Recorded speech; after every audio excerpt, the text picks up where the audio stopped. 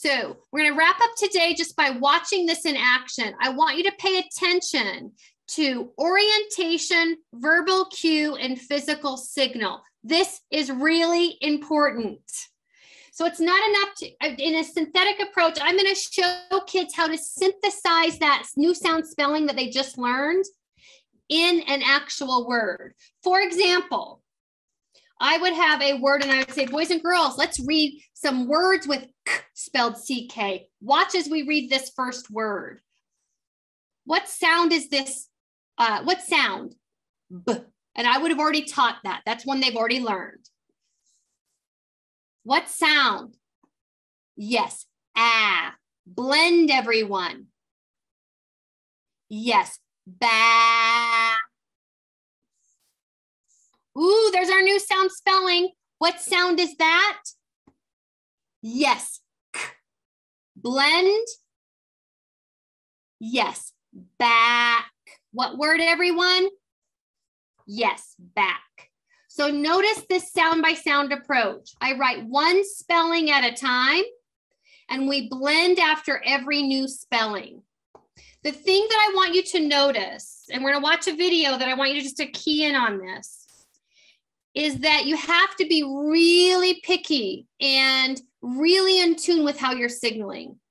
The orientation, where I point, that tells kids where to look, comes before the verbal cue, which comes before the physical signal.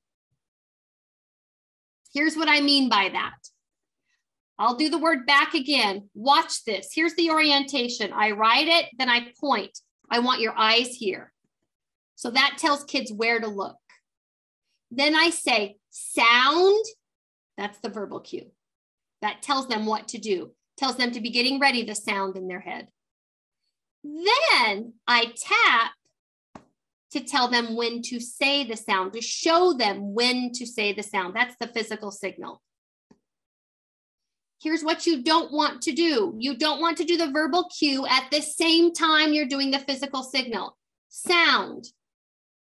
Because then I'm talking over and they don't know, you're going to have kids not responding together.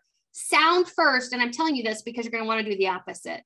You want to do them together. Sound first, then tap. Sound, then kids respond all together. So watch this one more time. I'll do it at a pace like I'm hearing kids respond. Watch for those three things: orientation, verbal cue before the physical signal.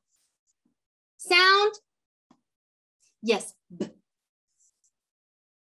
Sound, yes, ah. Blend, yes, ba. Last sound, yes, k. Blend, yes, back. What word is that? Yes, back. So you're showing kids exactly. I'm not assuming that when I say sound out a word, they know how to sound out a word. I'm explicitly teaching them how to sound out a word. Synthesize every sound in the word.